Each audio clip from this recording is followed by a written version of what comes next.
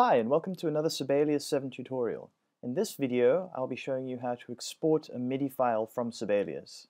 If you'd like to skip to a specific point of interest in this video, then look at the timestamps listed below in the description. So we're going to be exporting a MIDI file and transferring it to a digital audio workstation. In my case, I'll be moving it over to GarageBand, but this will pretty much work in any DAW that you're using. So probably the most compelling reason for doing this is that writing in standard notation allows you to be very particular and accurate with what you write, and a digital audio workstation offers sounds and mastering functions that are superior to that of Sibelius 7s. So with this method we basically get the best of both worlds, and here I have something that I've been working on. Let's have a listen to it using the default Sibelius 7 sounds.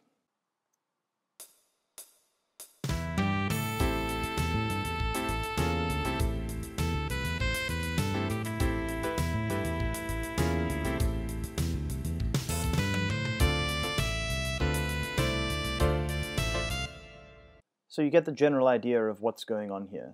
You can hear the different instruments, but you wouldn't want to listen to this for enjoyment. Never mind submit this as a final version to a possible employer. And that's why we're going to first convert this file to MIDI, and then open up that MIDI file in GarageBand. So let's convert this file to a MIDI file. The first thing we need to do is go over to the File tab here, click on it, and we'll see that we have an export button here. We'll click on that. A list of options is available to us. We'll go down and click on MIDI.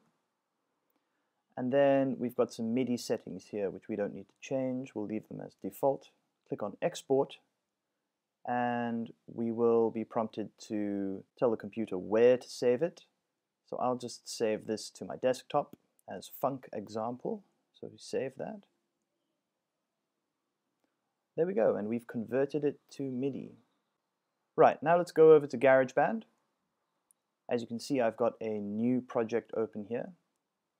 And an easy way of doing this is to simply click on the MIDI file and drag it into the window.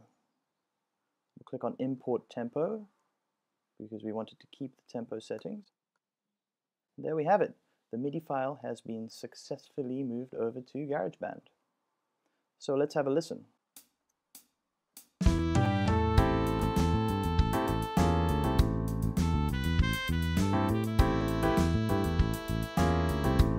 Now that we've got our MIDI file in GarageBand, we can work a little bit of magic, add, take away some instruments, do a little bit of mastering and editing, and hopefully get a finished product that sounds good. And here it is, our finished product. Well, thanks for watching. I hope you found this video helpful. Subscribe for more content in the future, and I'll see you in the next video. See ya!